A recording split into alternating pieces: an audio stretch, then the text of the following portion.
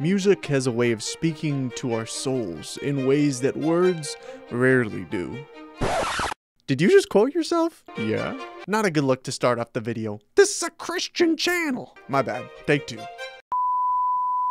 Music is the universal language of mankind. Henry Wadsworth Longfellow. Music teaches us and disciples us. Because of that, a lot of Christians have been asking ourselves what kind of music we should allow to speak into our lives. Is the answer as easy as casting out all music that doesn't have a Christian label on it and uploading as much Chris Tomlin as we can to our MP3 player? Should we be listening to songs that don't mention the name of Jesus in their entire 2 minutes 42-second runtime? First, let's establish a foundation. What does the Bible say? Philippians 4:8. Finally, brothers, whatever is true, whatever is honorable, whatever is just, whatever is pure, whatever is lovely, whatever is commendable, if there is any excellence, if there is anything worthy of praise, think about these things. This verse ought to help us discern and figure out what we should actually be listening to and taking in as Christians. Some people are so quick to say that everything that claims to be Christian music is good and everything else is trash. And while I'll make reference to the trash music later and I'll tear that apart, I think it's important that us as Christians hold ourselves to higher standards, and we should hold Christian music to higher standards. At least in my mind, there are two things that we should be thinking about: method and message. Some songs have a really solid message. They have great theology, and yet they sound like garbage. The melody is just bad and the timing is bad and the production is bad. The method is off. Some songs sound great and yet their theology is absolute garbage. The message is off. So obviously nobody can make a perfect song. That's not what I'm asking for. Only God can write a perfect song.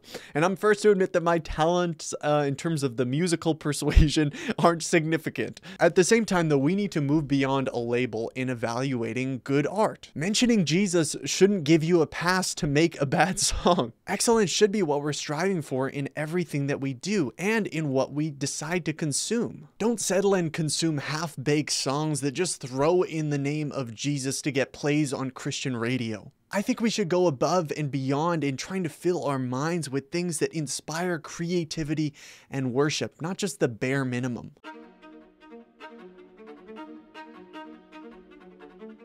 Okay, so I said I would talk about the trash music, and so here we go. Music from people like Doja Cat and Megan Thee Stallion are flooding platforms like TikTok and rotting the brains of the next generation. This might sound a little bit hyperbolic to you. I don't know if that's the right word. This is a big word for me. I don't know exactly what that means. But it's totally rotting the minds of kids everywhere. And we need it to stop. I'm not joking here. It's so true. Every time I hear their music, I want to barf. Like, that's not a joke. I want to barf. They're not the only ones perpetuating this lyrical trash, but they're the ones that I thought of, so you're getting the brunt of it. The biggest problem with music like theirs, it is extremely sexually explicit.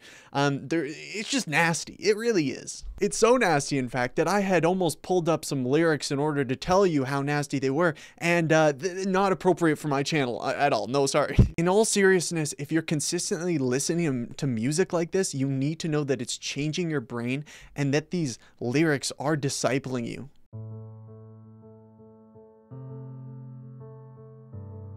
Some people will say, oh, it doesn't affect me, and that is not a valid excuse. My question is if it makes no difference what we consume, whether it's, highly sexually explicit or it's just nice, worship music and very wholesome and all that, if it makes no difference, then why were we told in the Bible to pursue those things that were lovely and worthy of praise? We need to understand that music molds us. It teaches us to think about things in a certain way. If the music you listen to is pornographic, your thoughts will be molded by that explicit content. You should know that it's not hopeless. If you've dabbled in this music or you've listened to it quite a bit until now and you didn't realize the dramatic impacts it's having on you, thank God that there's still time to get out. And if you're still debating, I would just ask you to look at the gospel, see what Jesus did so that you could be free from sin.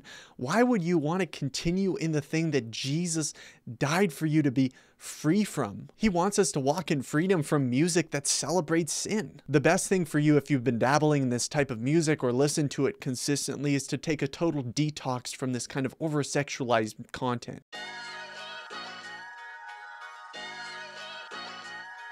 So we talked about Christian music and some blatantly sinful stuff, but now let's talk about the gray area. The music that we would call secular because it doesn't explicitly name the name of Jesus, and yet it isn't profane or sexually explicit in any way. One perspective that I've heard is that we should not listen to this kind of gray area music because music should be evangelistic in nature. I know a lot of people who hold this opinion, and I really respect them. At the same time though, I definitely have a different opinion. You guys know me on this channel, I'm extremely evangelistic in the things that I do, but I do think there's a difference between an evangelist talking online or in person versus an artist making art. Do they have the license to share the gospel within their art? Absolutely. But are they confined to only sharing the gospel truths as their main content of every piece of art they create? I don't think so. Think of a painter. Are they only confined to drawing pictures of the tomb, the empty tomb, or the crucifixion? I think of the verse where it says, "The heavens declare the glory of God."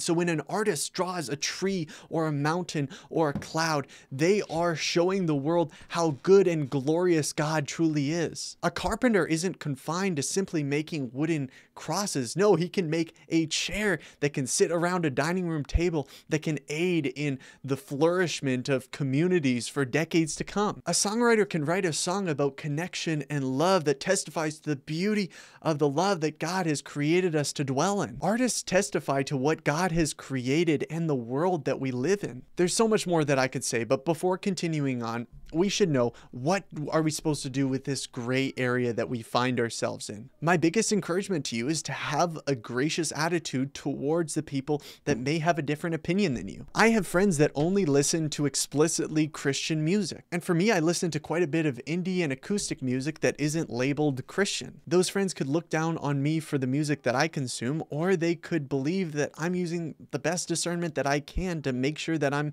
living up to the commands that God has given us. Likewise, I could look down on my friends for being closed off to the artistic beauty found in other types of music.